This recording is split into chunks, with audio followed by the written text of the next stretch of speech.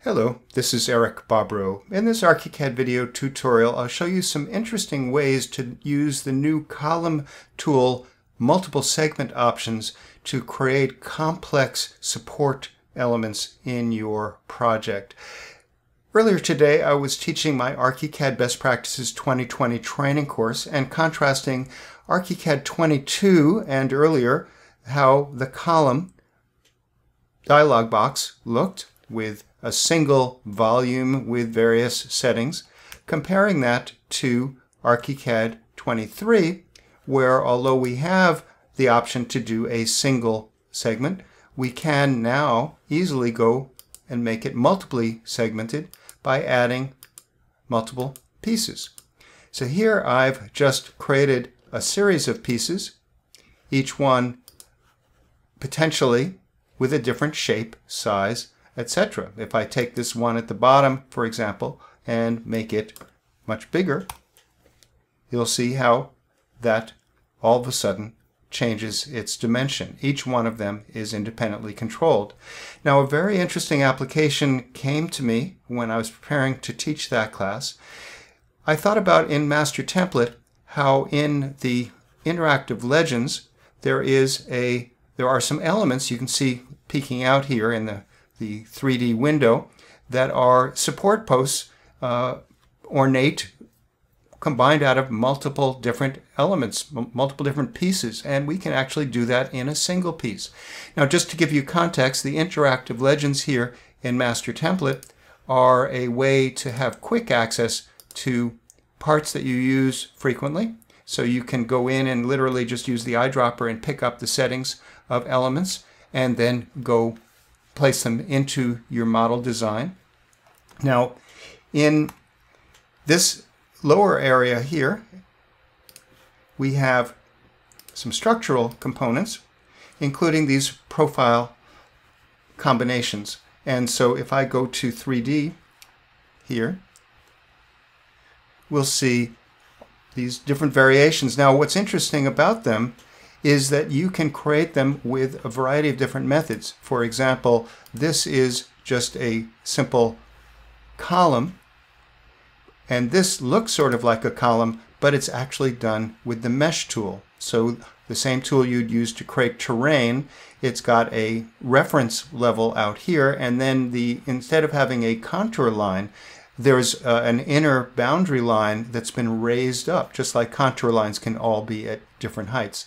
Now, this is one way to do a quick concept shape like this. You can use the morph tool. You can even use things like the wall tool here. So you can see this is a single side here. It's made with the wall tool, and that wall tool has a 3/4 inch thickness, so it's a piece of plywood, and it's tilted just enough to make a nice tapered form. When you put 4 of them together, ArchiCAD cleans it up. Now, the problem with all of these is that they're made out of a whole bunch of pieces, and it becomes a little hard to manage, particularly if you're trying to do something quickly for a concept design. And I realized that the multiple segment options in ArchiCAD 23 would be ideal for this. So let me go ahead and place this element here into 3D, and we'll go and look at it in conjunction with the elements that are already placed. So you can see that this is the one that I was just playing with. I'll just change the overall height by using the pet palette and snap it, for example, to the same height as that one. Now, as I work with it, I've defined multiple segments. I simply said add a bunch of segments. Now I can change the heights of each one of these by going to the little hotspot and using the pet palette to modify or move the segment join. And I can do that numerically, or I can snap just like that. You can see how this upper segment now is the same thickness or height as the one there. So I'll go and move each one of these to an appropriate level.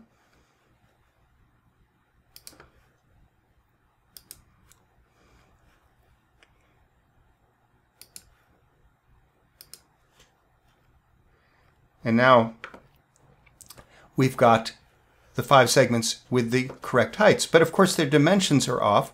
Now I can go into the column settings and change each of these dimensions, but it's actually nice to do it visually here in the 3D window. So I'll go and say Edit. This is the same way as you would work with stairs, railings, or curtain walls. You have a single element that's made up of a bunch of pieces.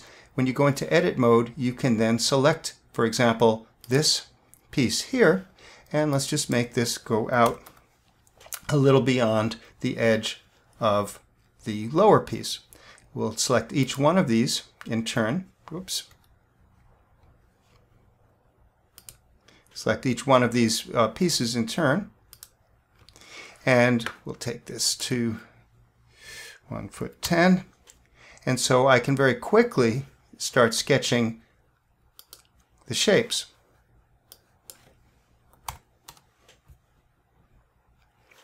Now this one here, instead of, if I select just the segment, is going to be tapered.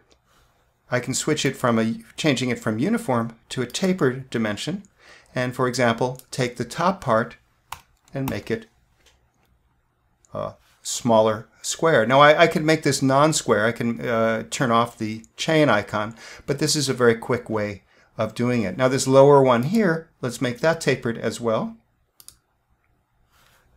So I simply switch this on the fly to this, and we'll just make this a little bit tapered in there.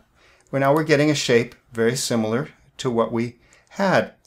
Now the heights of each one of these are set in the column settings, and right now they're just proportions. They're certain percentages.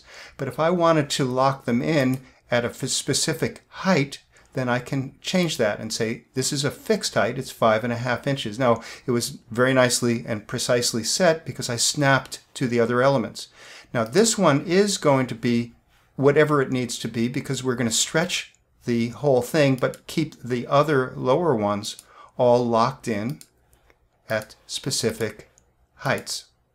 So now having made this change, if I exit the edit mode, I can then go perhaps and stretch this height, and what you see what happens is when I stretch the height, the bottom didn't change, the top kept the same dimension, and only this middle piece stretched. So let me undo that there. Now let's make it look a little bit more like the other ones by changing the settings for the surfaces. So I can change either the building material or the surface or both.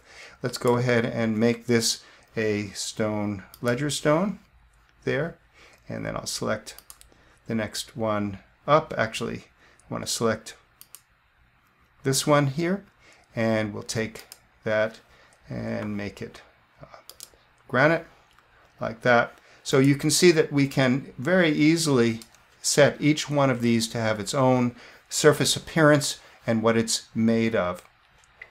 So I hope you enjoyed this short video tutorial explaining some of the options that may not be obvious when you're working with the new column tool with its multiple segments. If you'd like to learn the best practices for getting the most benefit out of ArchiCAD and all of its powerful features, I invite you to check out my ArchiCAD Best Practices 2020 training course at archicadtraining.com/2020. This is the course that I'm revamping this year in 2020 to have everything all up to date.